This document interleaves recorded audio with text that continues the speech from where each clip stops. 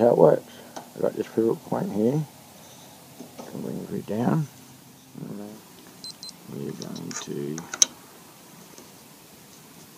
pull that up and this is why you need all those extra adjustments I'm talking about. You see, like you see the length of that lens. That lens in. There's a big difference.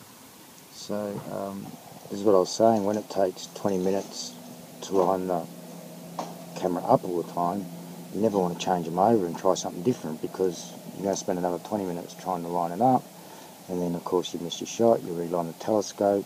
You find that it's not lined up again, so you're trying, and it's just not there. So you've got to have all these pivot points. There's really no getting around this to get some half decent photos. You've got to have the camera still.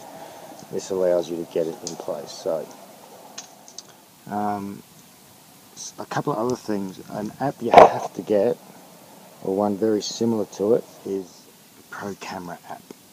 What it allows you to do is set your brightness manually. So there's so much light that the camera bugs out, and it's like pointing your phone at a light inside the house. It's just one big blur of brightness. So there's the phone, which I'll take you through shortly. You just grab a lens, or just roll him out the way. Put that lens in. Do him up, so that gives you a basic picture of it. I could do all sorts of angle, low out, and I could take this section out and only have this little top bit which will make it down here, but all the adjustments will take it all the way down. There's some little red lights up there, so through the spotter scope.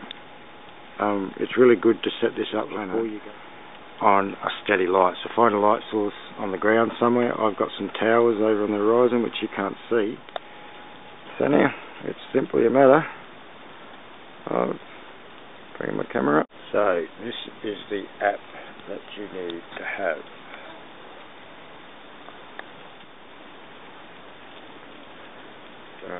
By moving these around, that's where I've just set my focus.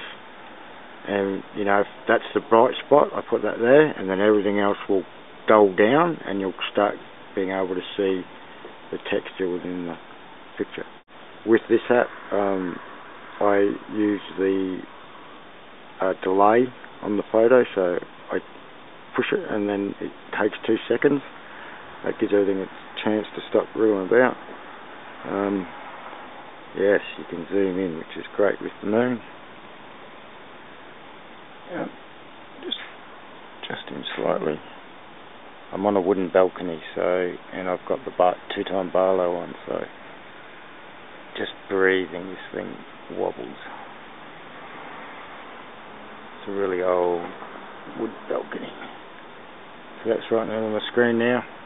Now you can just imagine if that was Saturn, which unfortunately I can't show you tonight because it's bloody raining. If you find you're having a lot of trouble getting it, the angle this way or that way is off. I've found, there we go.